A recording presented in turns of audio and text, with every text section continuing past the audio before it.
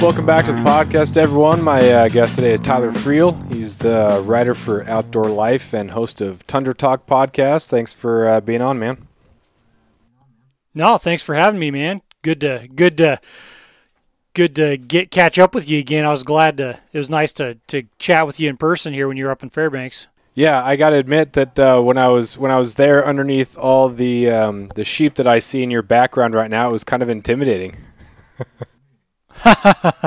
Yeah, it's I don't know. If some people aren't used to all sort of eyes looking at them, then it could be a little different, I'm sure. Yeah. But I just packed as many of them in here as I could get. Yeah, they talk about, the people who are anti-hunters say, well, why do you need all that stuff? And it really is that memory. And one of the things that, like, you knew, like, details about each one. And if you just glance at them, they all look the same, but you know the difference between, like, this one was this age and then this one was broomed, or it's broomed on one side, the double broom I got there. And then it was pretty sweet just to have the recollection of each one. And I have the same thing, with the antlers that I have for deer, man. They're just beautiful things, and they just represent those memories, and to have them out to look at, it just reminds you of why you do all that.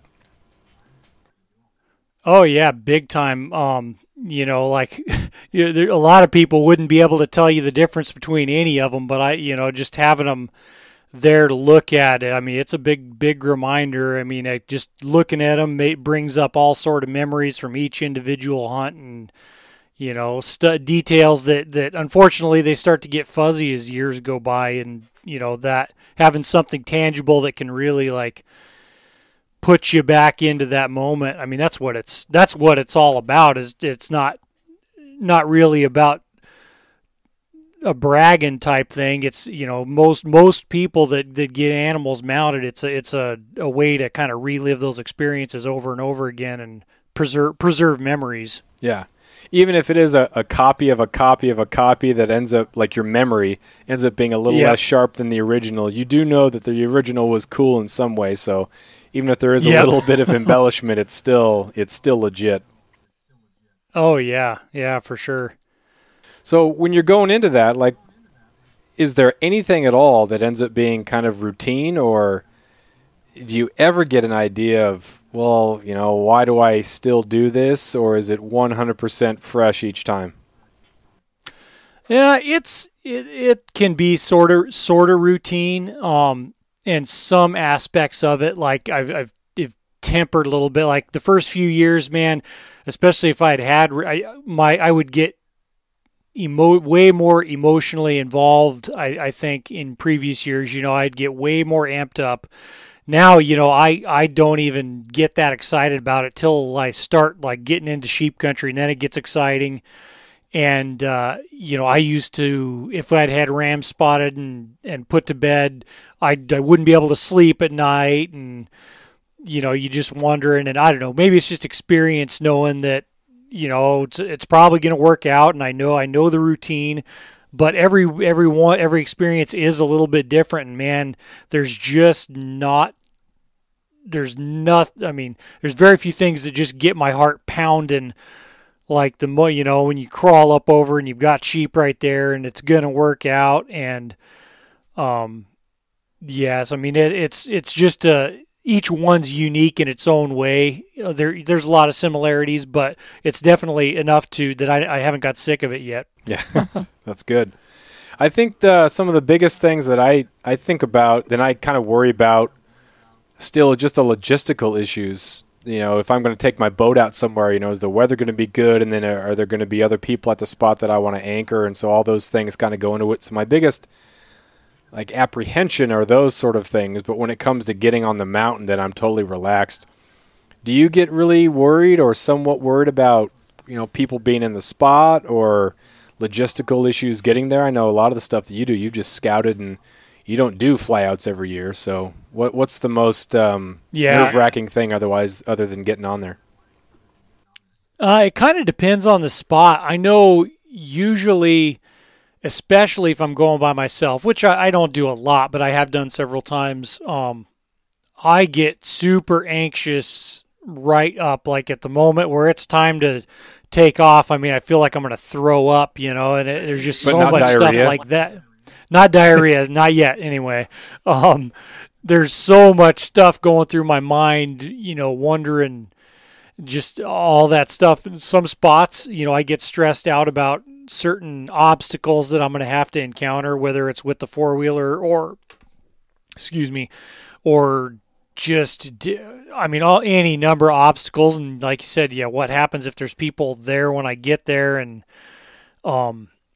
anymore, you know, I just try to take it as it comes. I try to compartmentalize it, and that's really sometimes what you have to do, I think, when you get such a huge endeavor. I mean, there's some trips where just the entire, or you know, even just riding four-wheelers in, it's just super stressful because you know you're going to have to come back through here, and maybe the conditions are going to be different, or maybe the rivers are up if you have to do stream crossings, and you know, you're just teetering on destroying your equipment, and you know, there's all these what ifs, and you kind of just have to take one obstacle at a time and put it out of your head until it's time to deal with it again for the most part. I mean, that's how I cope with it anyway. Yeah.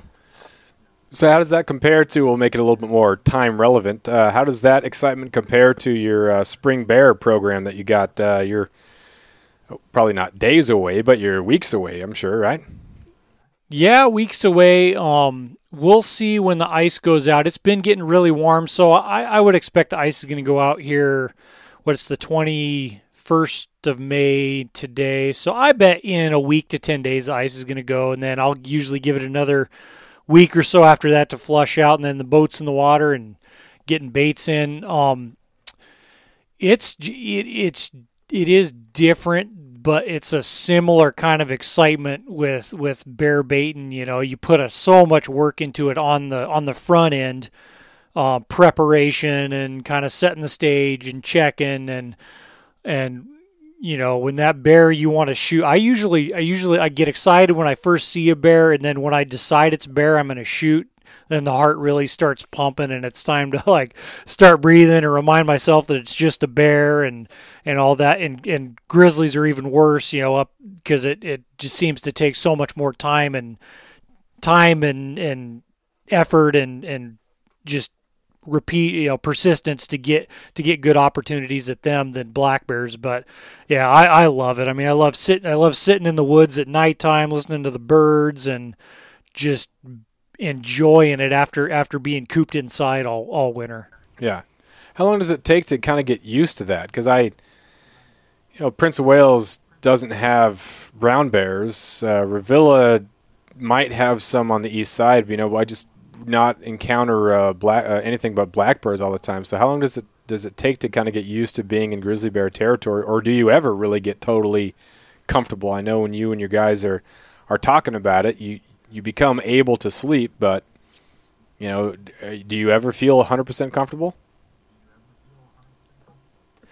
Yeah, I mean, I get I try not to be anxious or worry too much unless there's a reason to be, you know. And like for me, where we're at, there's a lot of bears, but it's going into bear baits that I know, you know, for grizzlies frequent that makes me a little nervous sometimes. Or if, you know, it's not to say I'm not going to do it, but it just kind of, I try to heighten my awareness level and my anxiety level I want to have it be appropriate for the given situation. And I don't know, it doesn't, you know, I just don't have, you know, the excitement of hunting them and stuff is something you can learn to cope with a little bit. But, you know, I think that varies from person to person too. You know, some guys can't ever get over buck fever, or don't. I mean, I still have to remind myself to breathe, and it's like the longer that bear's there, and I've got to look at him. The black bear I shot last year, I had to watch him for 20 minutes before he gave me a shot, and you know, just having to breathe and calm myself down and remind myself it's just a bear, you know. So yeah, I don't know. In some ways, you never get used to it, and if you totally do, to where you know where it doesn't get your heart pumping a little bit, then it's probably not exciting enough to be worth doing anymore. Yeah. Jesse Knock took me out to where he shot that last well, I'm sure he shot a couple. He shot a couple good bears, but the one he made that little film about a couple years ago. I went out with him a couple weeks afterwards, and I just got to see that whole layout because I've never done bear baiting. I've just kind of the program of waiting out on the flats for something to come out and then shooting it.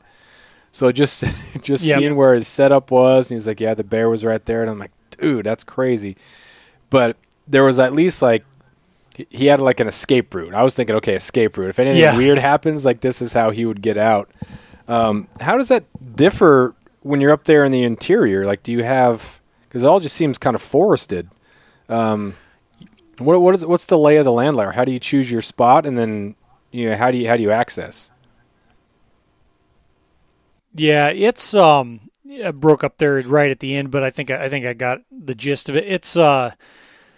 It's super forested where in all the places I hunt pretty much, you have zero visibility. I try and I tend to hunt, I've got a boat, so I tend to hunt river country, and it's pretty common. A lot of rivers in the interior, all sort of game travels up and down them, and there's kind of river corridors that a lot of game is concentrated in.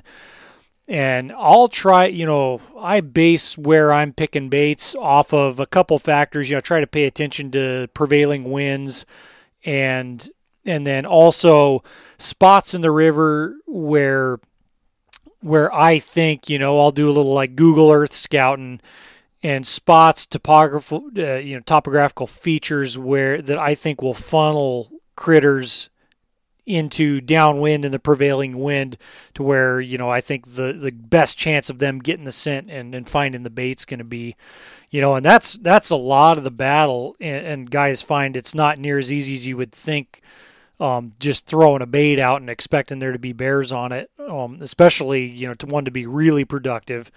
It takes a lot of time and some trial and error. I put baits in spots that I think would be just absolutely dynamite, and they never even get touched. And I don't know why, but yeah. And I tend to. I guess the other thing I look for, in the interior, I like putting baits in stands of big spruce.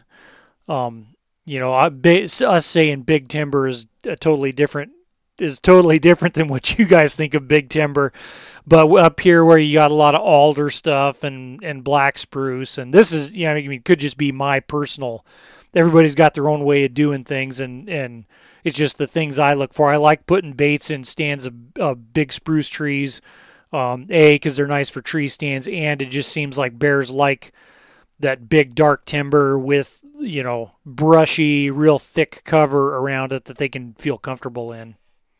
And how has that changed? Because you've shot a couple with a compound bow, right? But then you've become more primitive archery. Like, how has that changed your adjustment, or is it just the same thing? You just got to wait for them to get closer? Or like, how has that changed? Yeah, I've never actually killed any big game animals with a compound. You skipped right. I had one. Yeah, well, I had one for a while, and just saw the UPS guy. And I just got bored with it, so I just found myself not shooting it that much. So I had switched to shooting a traditional bow about 10 years ago, and started and killed my first big game animal with a bow with that. And so I've just kind of stuck with that, and it's been a lot of fun. And I've been shooting recurves and modern recurves for a while, and the whole stone, I killed a couple bears with stone arrowheads. That was kind of cool. I kind of pick these weird, what would you call them? Just weird goals, kind of off the cuff goals that seem totally random, and so something gets stuck in my brain, and then I just have to do it, even if it doesn't make any logical sense. Like shooting one with shooting grizzly bear with a muzzle loader. My wife's like, I understand the traditional archery thing, but why would you just want to take a crappy old gun? Yeah. Well, think about the traditional archery. That's pretty cool because it puts a lot of extra work in there, and it's not just like a showman type thing. Like you put a lot of time into that, and you do your shot of the day. When you do your shot of the day, is it literally like one shot, like you're putting everything into it, make sure you're doing it right, or do you do a couple of shots each day? No, I shoot quite a bit each day, or I try to. Even in the winter, if it's just in my garage, and I'll just take I record a lot of my shots to kind of fine tune whatever I'm working on, see what I'm doing. I find it to be pretty helpful form wise. And so I'll just take one of those shots from during the day and post it as like the shot of the day. It's a little corny, but I've gotten the habit of it. And it's been cool because I've saved a bunch of them on like Instagram highlights so I can see my progress. And sometimes if I'm having trouble, like earlier this winter, I was having, I can't remember what was going on, but things weren't feeling right. And I went back, to a different time I could see, and I started comparing the differences to kind of diagnose what I was doing. So I don't know, it's half hobby, but I like doing it. Yeah. So, and it helps try to keep me accountable. I try to post one most of the time, so it keeps me shooting my bow and staying on that. Because if I don't do it, I'll lose it. Yeah, I talked to a couple buddies, and they said that like, try that one shot a day thing. That way you don't get used to the first shot's your throwaway, and by the time you get to 5 or 6 or 7, then you're kind of honing it in. When you're out hunting, you're hoping for one shot, and you probably won't get any more than one. So I was like, that's a pretty good principle. So I've kind of gone back and forth between just shooting a ton each day, but then also kind of putting that pressure on myself where you're getting exactly this one shot. You got to make it count.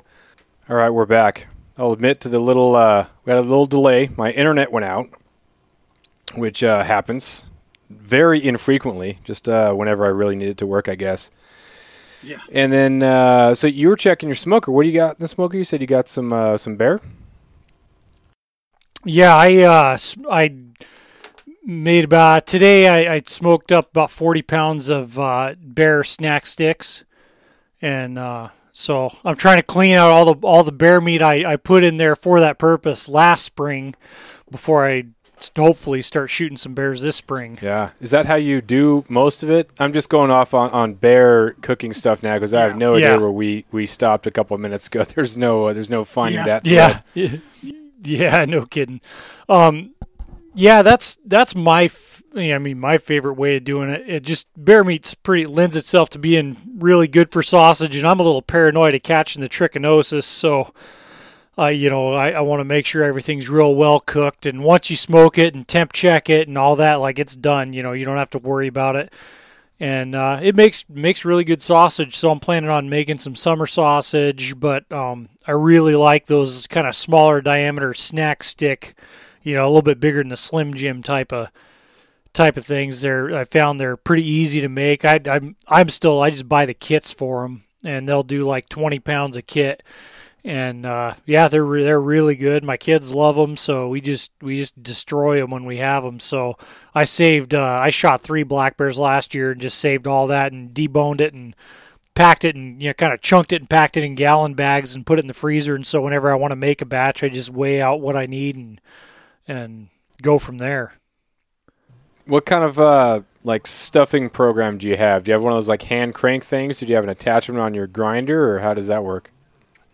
Yeah, I've got both. I started out, I had got a grinder used from someone that, I knew that they probably only used it half a dozen times or so, and it's one of the old Cabela's, like 3/4 horse grinders, and it has a stuffer attachment. Although, I try for burger, moose burger, anything burger, I like using the plastic tubes that you stuff it in. It just seems like they pack well and they thaw out nice, rather than vac sealing them, although I'll do that too. But the only, that it has several different size stuffing tubes, but the only one that really works well is the smallest diameter one with a little auger that helps pump it out. Otherwise, you just gotta freaking jam it through there, and it's difficult, or I found it to be difficult. So for larger sausage, like summer sausage and brats and stuff like that, I bought one of those LEM, just the 5-pound, crank ones, and that seems to work really well for that. I still use I think the smallest attachment for that hand crank one won't quite fit the small, whatever diameter they are, the sausage stick casings. And I've heard from guys that those hand crank ones can be pretty difficult sometimes when you mix cured sausage, like the sausage sticks or summer sausage, because the meat. Part of the cure is it acts as a binder and starts making everything super sticky and almost solidifies it. But that auger on my grinder does a good job of like pumping it through. You still have to stuff it like mad, but it will pump it through and give you a nice consistent fill. And then how do you check the temperature? That was one of my problems when I was doing those caribou sticks. Is I had to rig my own little stuffer because I didn't have the I couldn't find the attachment on my grinder. Yeah. So I cut out the corner of a vacuum seal bag and then cut off the bottom of a funnel and was just pushing it through there, and it was awful. I didn't feel smart at all. But then when I put it in the oven, I don't have a smoker. Every time I checked, it didn't seem like it was up to temperature, and by the time it seemed like it was pretty. I don't know. It's supposed to be kind of dry, but what point do you know, or how do you check the temperature to make sure it gets up above where it needs to be?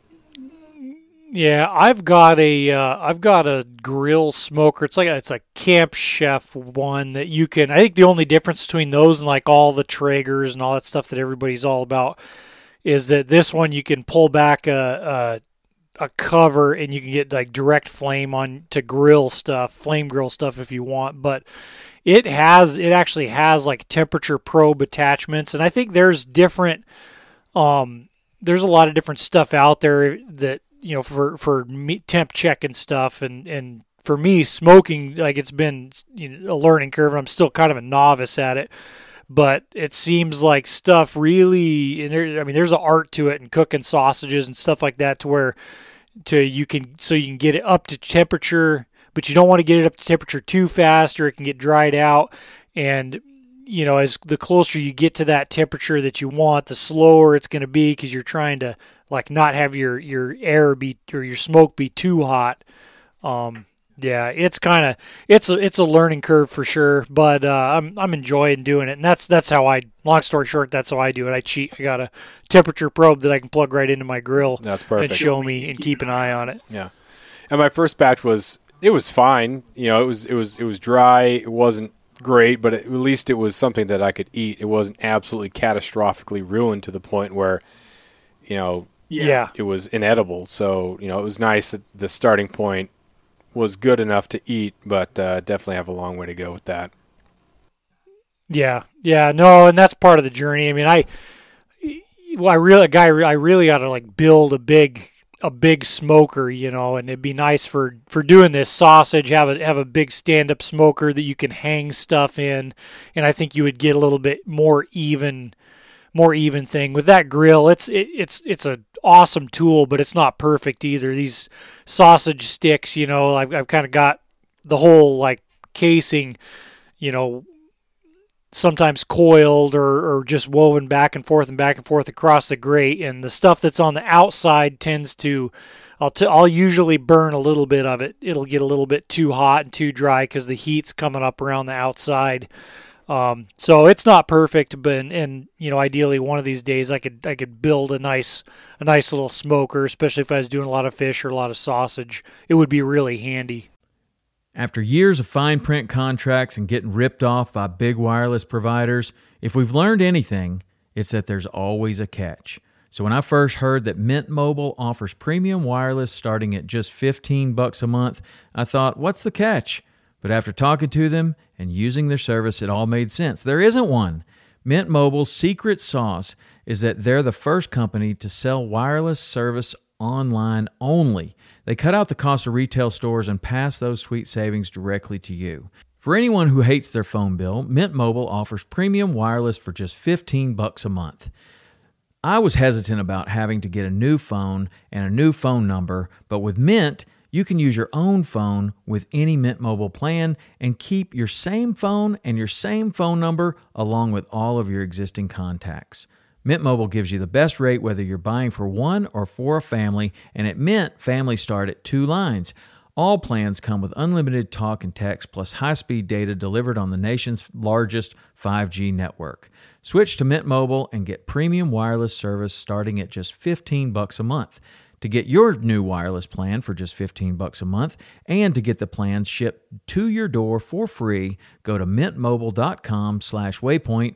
That is mintmobile.com/waypoint. Cut your wireless bill to $15 a month at mintmobile.com/waypoint. Yeah, some of the people back on Prince of Wales, they have some smokers just built perfectly, exactly what they wanted to the size they wanted. And they just got it so dialed in, and you're just pretty jealous, and it makes you just want to. Why don't you give me some, and then I don't have to go through all the trouble. But at some point, like, no, I need to figure out how to do this because it'd be nice to not have to rely on other people.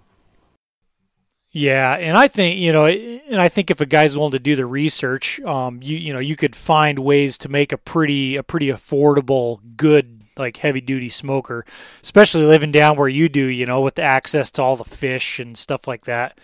There's a lot of that. A lot of that stuff's really good smoked. I mean, everyone likes smoked salmon, but some of the best smoked fish I ever have. Do you guys have those black bass, those black rockfish down there? Those are phenomenal smoked too. They're kind of underrated. It was until the last couple of years, when halibut population is a little bit down, that guides really started targeting those because you're getting a really great whitefish that a lot of people like for tacos, for smoked, for anything, and it's that's definitely been great. Yeah, and they're small and they're easy to catch, so you don't get a ton of meat off of them. But I think they're as good as any fish I've ever eaten. Those ones. I think they're highly underrated. Well, you don't have to worry about if you catch a really big one, it's still going to taste good. You catch some of those really huge halibut, it's cool. It's a great picture, but then you have this really fat chunk of fillet that can be difficult to manage, to handle, and the texture is a little bit off. Same thing with a lingcod. But those things, it's a very consistent taste, and you can catch quite a few of them. They're pretty easy to find. They don't make for a great picture, but if you're out there to get food, then that's what it's about.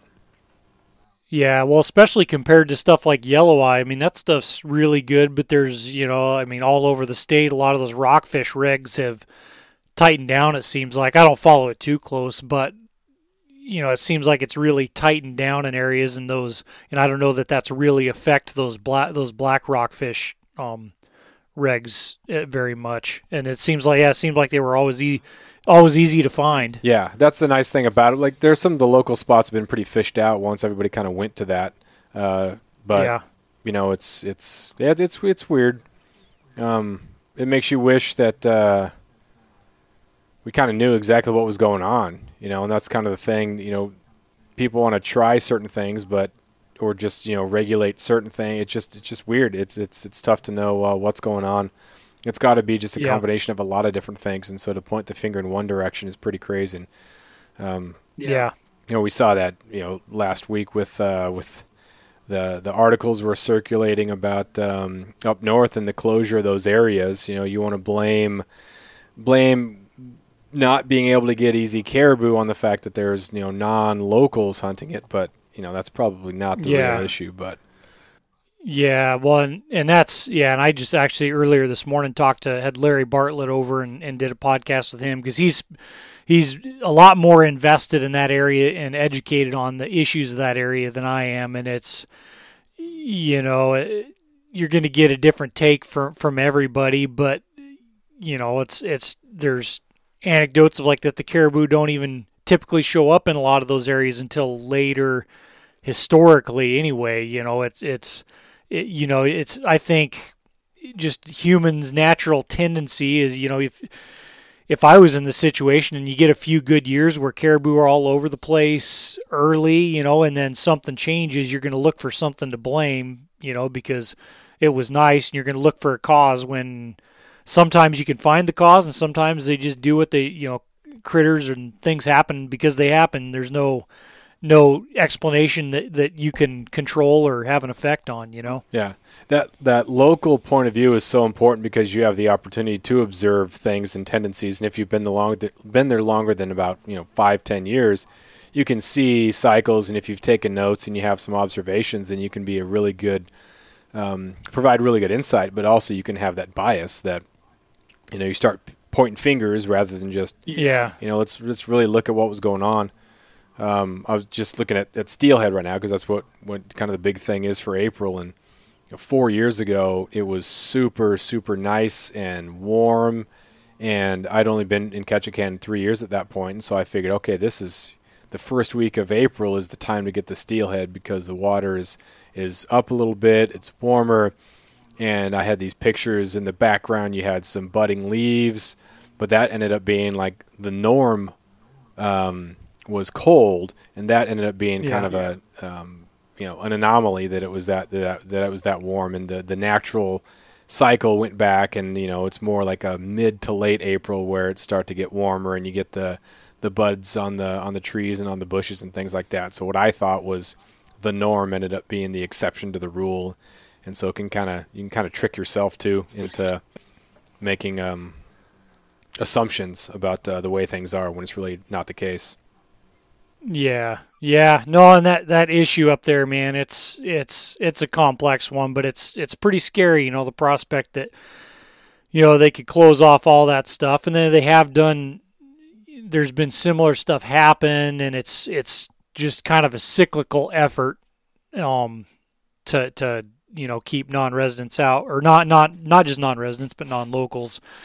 And it's unfortunate. You don't want to throw anybody under the bus, because I can sympathize or empathize with the local perspective too. But at the same time, you gotta be fair. And if what they're claiming to be going on isn't actually going on, there's no reason to shut it down for everybody. Yeah, I'm all for people in a certain area having first shot at things. That just seems reasonable because you live there. But if it is attempting to turn public land into private just because you want it to be easier, then that's just second article that you wrote last week, or maybe it was earlier this week, I don't know which week it was. We were talking about how we put ourselves into different categories. Subsistence versus sport versus trophy. Do you think it's kind of the chicken and the egg? Did we do that, or was that who put us in the categories? Was that our doing, or was that how did that happen?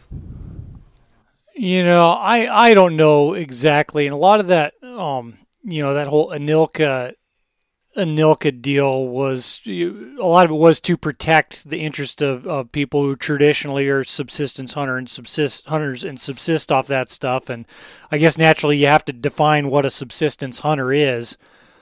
And, they do it by location essentially, which kind of sucks, because there's people in a lot of quote unquote non-rural areas that eat a ton of wild game. And, you or me, maybe we may be able to, we have a store available. We can go down and buy food if we need to, but we prefer to, source our wild meat and fish, rather than buy it. But, what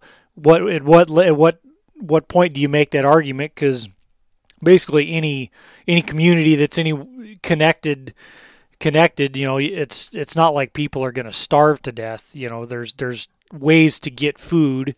They may not be easy or optimal. And I'm not saying in any way that the people shouldn't be able to live as much of a subsistence lifestyle as they can, but it's kind of where do you draw the line? And I know a lot of, it's irritating. I'd like to go, spring waterfowl hunting sometimes. If I lived 50 miles down the road, I would be able to, but I can't.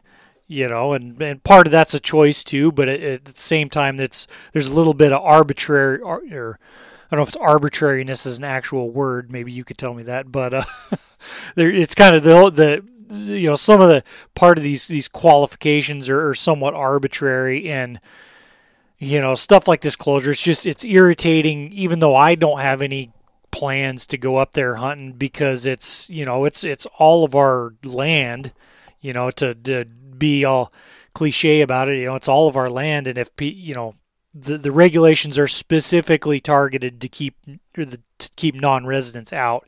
And there's even current state regulations in certain rural areas that are it doesn't take a rocket scientist to figure out that the way things are done are to, limit non-local participation. And, kind of it is what it is. You can like it or you don't like it.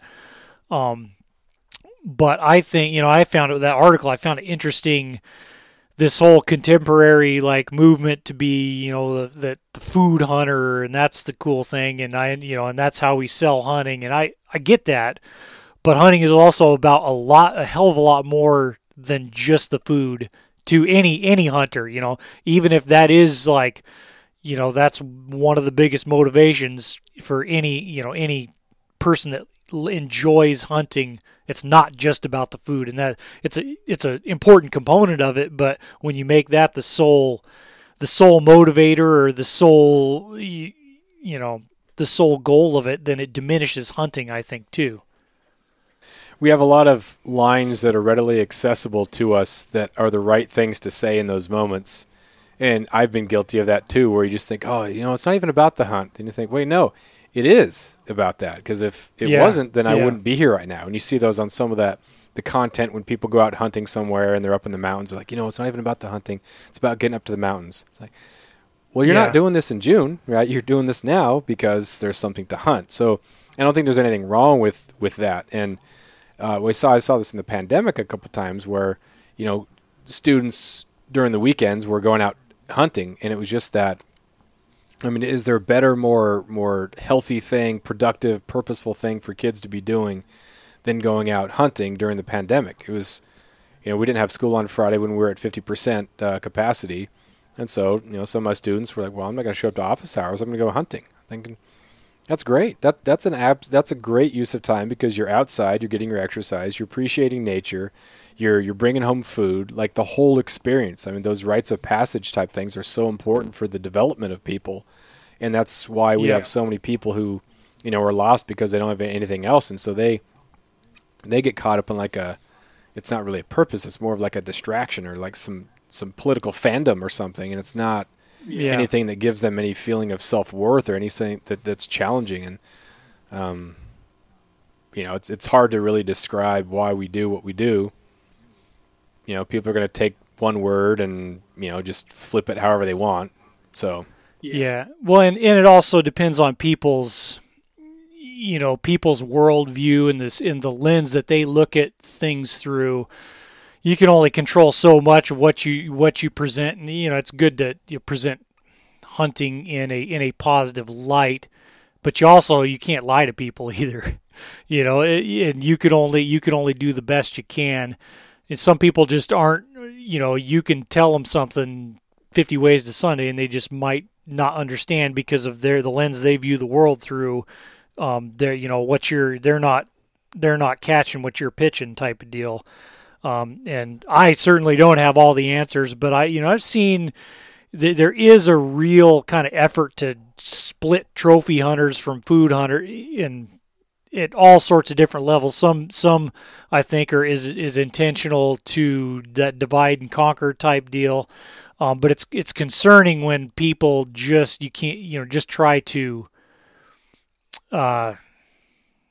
singularly define themselves as a hunter as basically one factor or one thing that makes them a hunter. Like it's just the food. Well, it's not just about the food. And if you're telling people that, then you're lying to them.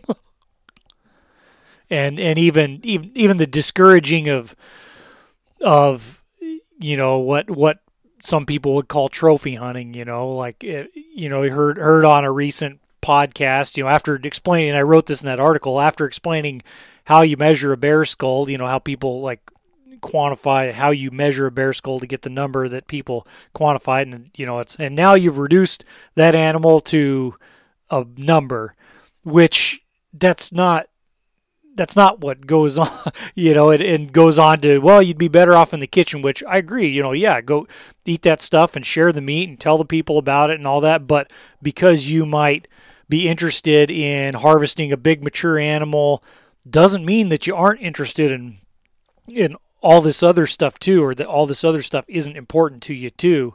It's a complex thing, and it just, I don't know, it always irks me when this division gets sown, and you kind of force people to pick a camp, so to speak, when we're all basically out there doing this stuff for the same reasons. Yeah, the semantics end up being the huge point, and it's like that person says, well, you've reduced the bear to just a number. Well, no, you did, because your interpretation of everything that I said ended up being filtered in your way. Because you voluntarily, like, you're a writer and a podcaster, so that's double the opportunity at least for people to twist the words, take things the wrong way, and invite criticism. So how are you worried about that at all? Is it just something that you can shrug off now, or do you still get stuff that just makes you think, dude, what the heck? No, I still get irritated sometimes, but for the most part, like, no, I don't know. Most stuff doesn't bother me, and the stuff that does get the flack I do catch sometimes, most of it's not.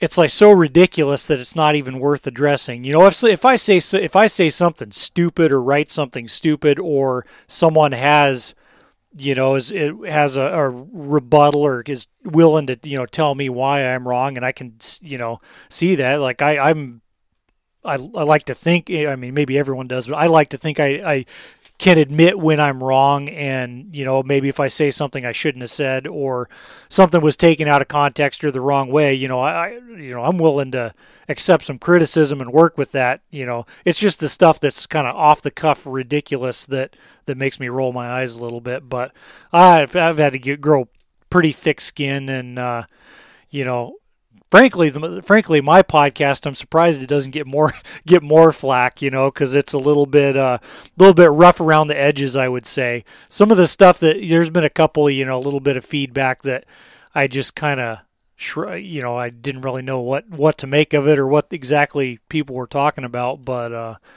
yeah, I don't know. But I am a little surprised I don't get a little more negative feedback, because you can never keep everybody happy, and when you're do stuff a little rough around the edges, then that can sometimes get people riled up a little bit. I think with writing, and I do the same thing with my columns, knowing that people could take it the wrong way definitely helps me with my diligence to think, yeah, all right, I want to make sure I word this correctly. So not to please anybody and not to self-censor or anything like that, but let's make sure that I do my diligence and make sure that I word this correctly so that a person who's reasonable might not misinterpret this. So I think it's a good challenge as a writer. But with the podcast, it is funny because you think you said something, but maybe something else is what's presented. But I'm not sure if a lot of people are spending an extra hour out of their day to listen through everything to find that one line to take out of context. But yeah, no, and it's funny you mention that, and that's one thing I like about writing, and I struggle with podcasting. I feel like I've improved, and doing a podcast has helped me improve both my conversation skills in general. I'm still not all that articulate. I've learned on my podcast, and my wife's told me, is she used to tell me, you just talk too much and you monopolize the conversation. And so that's been a good reminder to me to just shut up and try to talk when I need to talk, and I feel like I've improved in that way. Maybe I haven't that much, but it's one thing I enjoy about writing is I can take the time. I mean, I'm a little slow between the ears most of the time. I'm the guy that 3 days after a conversation comes up with the zinger that would have been perfect in the moment. So writing articles, and I've been doing it for quite a few years. So it's just a matter of repetition and practice. I feel I kind of agree with you. There's what I'm getting at. It lets me really analyze what I'm trying to say, the point I'm trying to get across, and what words do I need to use to say it in as clear and articulate a way as I can. I think with the podcast thing, you're listening to other podcasts, you can kind of break down what you like about it, not just someone said something that was funny and I laughed. It's well, what about this podcast was good? And it's kind of interesting to look at that. And there's some podcasts that are kind of a Q&A. that are great, some that are terrible. Yeah. Some solo podcasts that are awful and some that are great, and then some long podcast but there's always some sort of takeaway, and it's always interesting. One of the things I like about your podcast is it's not just guys talking. Like, there's a lot of insight and a lot of information you can glean from it. It's not just a whole bunch of you had to be there type stories. And so that's I don't know if that's an intentional type thing, but it's an organic but educational type round table, if you will. So that's pretty sweet. So it's nice to have podcasts that, it's not just I'm daring you to listen to it because it's just a bunch of crap for 2 hours. It's but. No, that's somewhat intentional. I don't know if that's, obviously I had no idea what I was doing starting out with it, and no idea what I wanted my podcast to be. So just kind of started. It actually have probably loosened up over the time that I've been doing it. On, like, a lot of times there's no script or plan. If there's certain things I want to talk about, I'll have them written down. If I'm like talking to, like a one-on-one podcast with someone that I don't know real well or whatever, I'm not real good at pulling stories. At pulling stories from people, and everyone's different too, and that's what's so fun about talking to different people is, some people you got to work to, like, get them to tell these awesome stories they have, and some people it's just natural, and I can just say, hey, how's it going, and then they and shut my mouth and let them talk. And but yeah, especially when it's all of us just shooting the breeze together, it is an effort to provide some useful information as well. I mean, if people can enjoy just the conversation, but we can also provide useful stuff, or whether it's a piece of gear we've been using or a technique or something like that, that's what I would like it to be anyway. There's always those people that you either see at the store or or at the marina or something like that, where a group of 3 or 4 people are just waiting to one-up each other about stories, and it's just like this sort of, oh man, it's all you're not listening at all. This is just you can't wait to talk to one-up someone else, and so I think you got a good bunch of guys, and I like to have people on my podcast too that it's not just going to be about a 45-minute ego stroke. I'm not sure that's super beneficial to any sort of readers, and if you go in just for that, same thing with writing, if you're just going out there to write to tell everybody how great you are, then I don't think that's the route that you want to do. So budding writers or budding podcasters, not that we're Joe Rogan, but I think that's an important thing. That's what I like to listen to, and that's what I like to read. And I think that's the biggest thing, is finding things that you like, and then you can kind of use that as an example or something. Yeah, and people that just like sharing the experiences, just like writing, just similar to writing. That's why I like writing, and I particularly like writing stories, stuff that, the hunts and stuff like that I've been on, because it helps me relive it. And I like telling it because I can relive it, but it also shares that experience. And then, usually, and those are some of my favorite ones where, we're fresh off a hunt or something, and we go down get to relive all sorts of different details. There's stuff, I think about hunts I did a long time ago that there's no, I didn't write anything down about them. And, a lot of that nuance and details kind of lost, it's gone. I can remember a lot of the basics, but it's tough to remember that. So it's fun to be able to share that, and like really, you let people know what you're thinking, what you're feeling, as well as more technical, like information that people can use. Some of my first outdoor columns, I would spend it was just a chronological thing. So by the time it got to even us getting to the river, I was already like 500 words in. I'm like, I'm exhausted. I'm like, this is pretty terrible. This column actually sucks. So it's kind of focused on, okay, what's the main point? What details do I need? What details do I need to leave out because they're not important to it? And as a reader, you pick up certain things and you latch on to certain things. And if something ends up not being important, it just ends up being confusing. So I think that's one of the biggest things that I've grown in riding, and it helps kind of consolidate the memory a little bit, I think. So it's just those needed details that you keep going forward. Oh yeah. Yeah, and it's interesting, story like writing that I did a long time ago, because I'm in no way, shape, or form a professionally trained writer.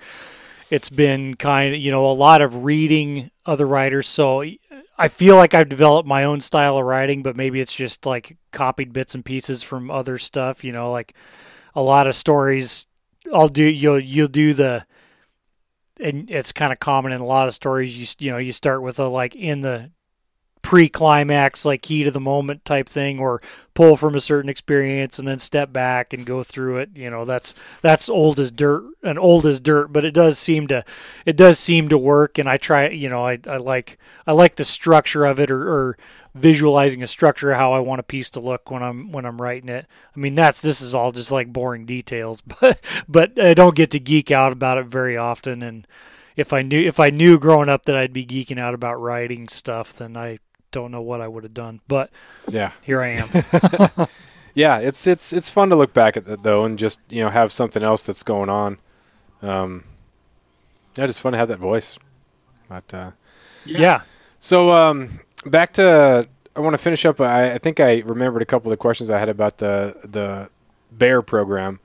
I saw that you had when I was up at your place a couple grizzly bears that were hanging. Do you have any like full mounts or shoulder mounts, or what do you do with most of the hides? No, I have I have a rug that I got made off a brown bear I killed on the peninsula. It was about a 9.5-foot bear. It's at my I have a couple bear rugs at my uncle's place. I don't have room for them currently, but I have one, the biggest interior grizzly I've ever killed. My taxidermist has him. We've been talking about doing a life-size mount of him for years. I don't know where I'd put it, but maybe I'll elect to do just a half body, or maybe I'll go get it. But it was a huge bear. He was like, I'm such a trophy hunter that he was like number 6 in the Pope and Young when I killed him.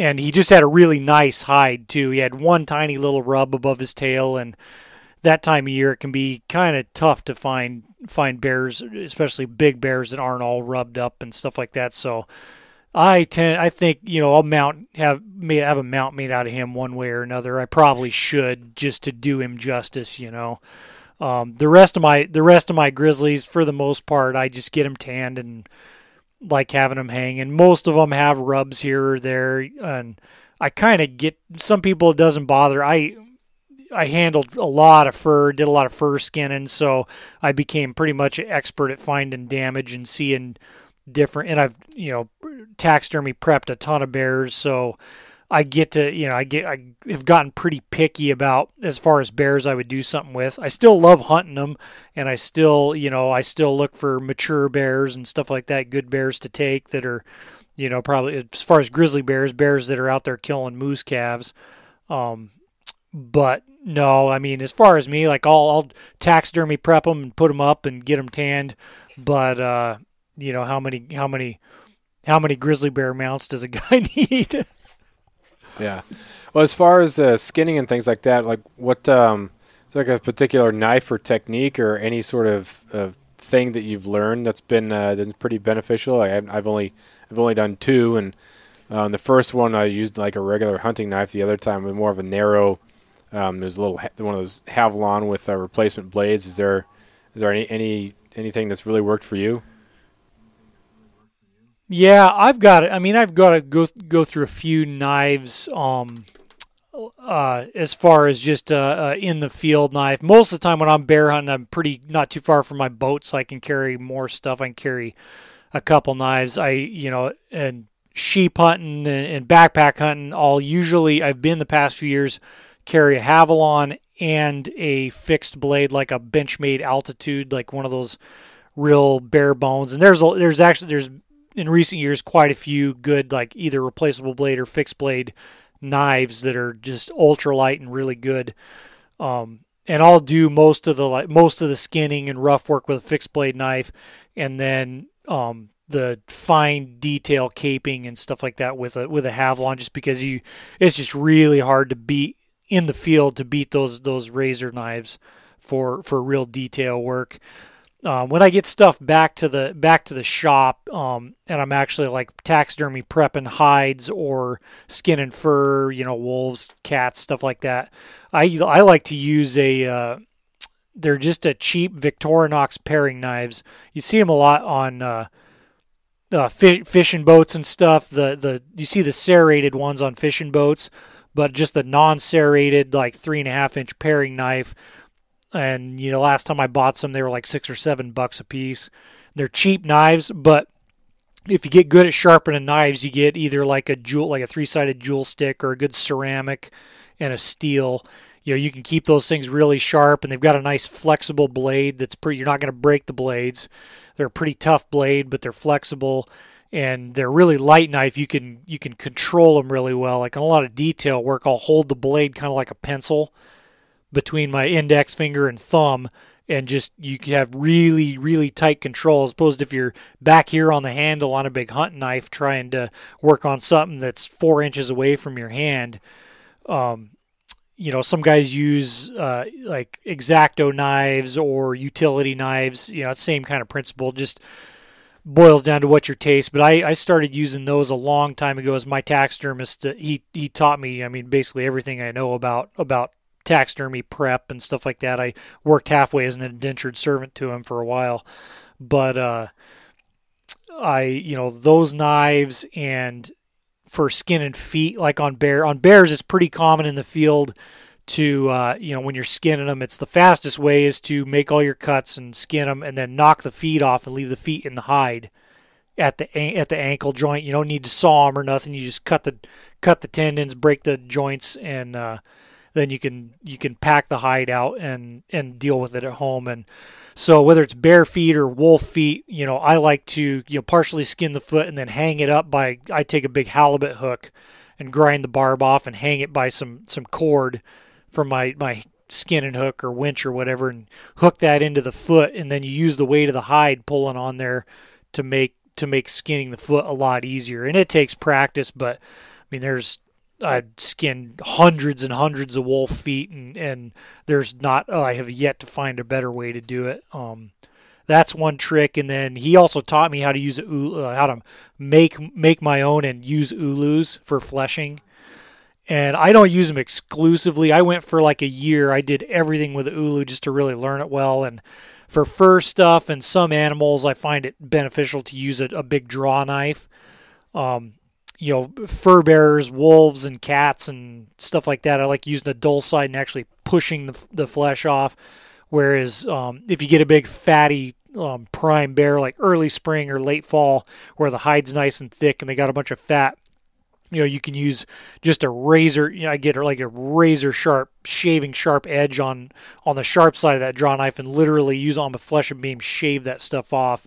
And it's basically like I do it in a similar way, like using a big ulu. It just gives you a lot more leverage and ability to cover territory on your flesh and beam. But the biggest thing, I always use I have a tiny little ulu I made, and I use that for doing the faces and fleshing the faces on everything, because I have a lot of control with that, and I can not, where's a big draw knife or a big ulu, you can ding holes in eyes and sensitive parts, stuff like that. So I don't know if that answers the question, but that's a few things that I've learned over the years that have really helped me out. No, that's great. Yeah, that actually the follow-up questions I have to that you addressed, so that was perfect. That's got after it. Oh, nice, yeah, and having a good flesh and beam, man, having a good, I don't know, stuff like dealing with stuff like bears and big game. You can do it without a flesh and beam, but if you're not going to want to do very much of it, it's just so much. In doing that stuff, it takes time. The only way to learn it is to do it. I told a buddy that caught some wolverines this winter and telling me, man, are these things just a horrible pain in the butt, or am I, and I said, well, yep, that's the only, you just got to do it, man. That's the only way you really can learn is hands-on to get the feel for it. But yeah, and that's the other thing. Just even having a good flesh and beam for big critters. I just made one out of a washed up, a log I cut out of a tangle of just drift logs on a on a sandbar, and cut it in half and shaped it. And fur critters, I like using a PVC board because their skin's a lot thinner, and that wood doesn't. The imperfections in the wood make it a little, and it's a little bit softer, and the imperfections in the wood surface don't quite give me quite as a clean and smooth a bite, fleshing them, if that makes sense. You can I'll be careful. You got to steer me out because I'll just dive way down the rabbit hole of that. No, that's good. You're finding that wheelhouse, that's just a lot of knowledge, and a lot of those things that you learn about that it gets filed away somewhere, and then later on it comes to mind and think, oh, that's what they meant that's what they meant about that. So, yeah, that's good. Well, I kept you for a little over an hour since we had all those technical difficulties. So you got any sort of closing thoughts or anything? I don't know, man. It's, I guess I would just tell, I don't know when you'll have this one posted, but I think it's important people call into that meeting for the caribou, that caribou closure, potential closure, and let them know what you think about that. I think you can only have control over so much, and you can only do what you do. But I think there's been a lot of people made aware of these issues that have been brewing up there for years and years. So that's nice. I don't normally give a bunch of pitches for stuff, but that's a pretty important one. And yeah, man, looking forward to spring and looking forward to see what you get into this spring. And appreciate you having me on, man.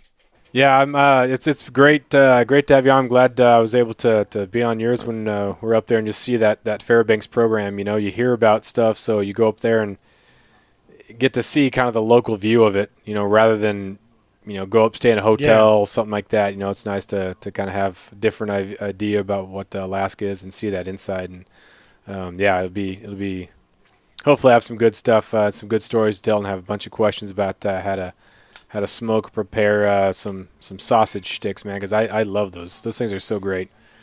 Get a whole bunch. Oh yeah, they're like cocaine. Yeah, it's so good. Not that I would know. Yeah, exactly. So, all right, man. Well, thanks for being on here. Really appreciate it, and we'll be in touch. Yeah, sounds good.